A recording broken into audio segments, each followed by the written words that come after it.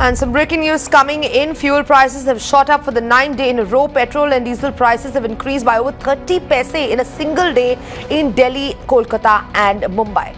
Let's remember that this is the 9th day in the row that this is actually taking place. There's been an ugly political spat that has in fact broken out over the rise in these fuel prices, remember, in the national capital and Mumbai. But this is the 9th day in the row that this is happening. Petrol prices in Mumbai are at 86.56 rupees per litre. Petrol prices in Kolkata are 82.6 rupees per litre. Really shooting up every day as we're seeing. Diesel prices in the capital are at 71.15 rupees per litre. My colleague Amita Balachandra joining us on the phone line with more.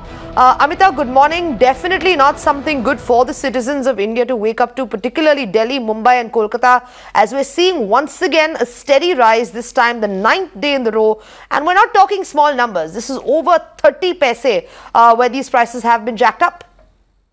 Well, absolutely. In fact, like you pointed out, over 30 paise, not just in Delhi, but also in Kolkata and Mumbai. In fact, in Mumbai, it's about 86.56 rupees per litre for petrol and 75.54 rupees per litre for diesel. And Mumbai continues to pay the highest when it comes to petrol here. We've been talking to a lot of people who tell us that it's eating into their savings because every month they'll have to spend that much more. And the big question that people are asking is, why isn't fuel being included in GST? Because most of the taxes, remember, more than 50% of the tax of money is going in taxes. So right now we're looking at least 30 paise increase in Delhi, Kolkata and Mumbai, which is bad news for people.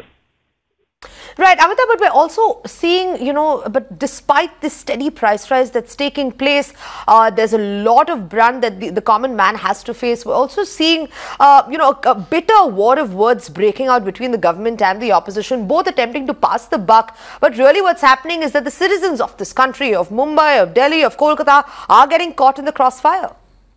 Absolutely, and like you pointed out, we have been talking to a lot of consumers. In fact, we managed to speak to Ola Uber drivers, we managed to speak to truck drivers. All of them have been telling us how transportation costs have just increased. There are so many, people who chose to cab aggregator services, for instance, only to make more money than they usually made as normal drivers.